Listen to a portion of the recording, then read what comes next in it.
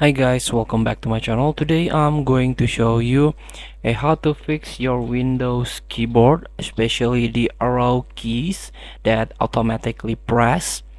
So all you have to do is you can unplug your external keyboard if you use it, or if your laptop, or if you use a laptop, of course you cannot unplug.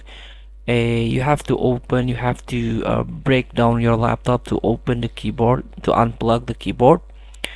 So the next step, you can go to the device manager here. You can click it and try to search the keyboard device you had.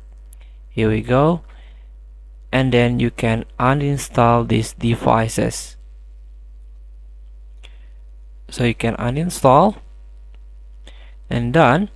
And now you can restart your PC and try the different. So the keyboard will automatically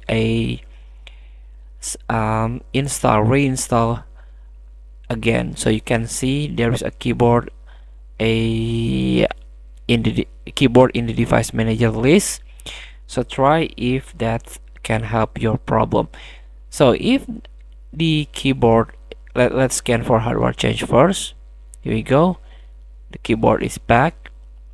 If this keyboard already installed or reinstalled, but the problem still there, so the arrow or other button still automatically pressed, it means you have to change the hardware.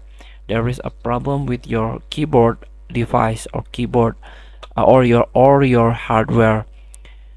Maybe the cable, or maybe the button there's a dust in your keyboard. So you have to try to clean up your keyboard, or you can get repaired into service center. So thank you for watching. Don't forget to comment, like, and subscribe, and so click this button below. See you in the next video.